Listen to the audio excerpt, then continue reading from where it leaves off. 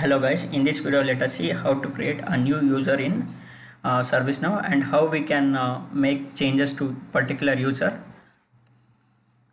Click on users from navigation and click on new.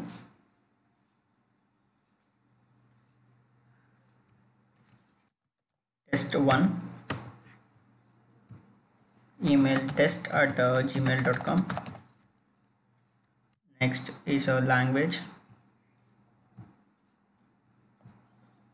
And you can see checkbox for active is checked, and password needs reset.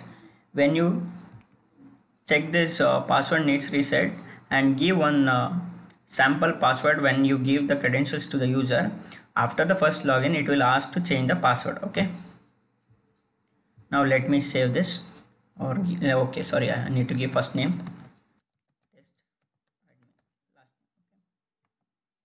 I saved. Now if I go to impersonate user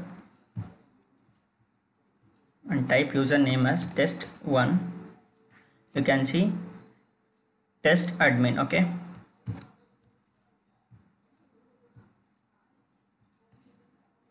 now if I remove this active and say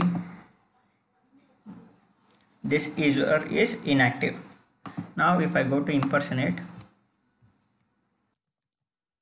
test1, no matches found. This is how you can make a user active or inactive based on your requirement, and you can also edit email ID or title, department, business phone number, mobile phone number.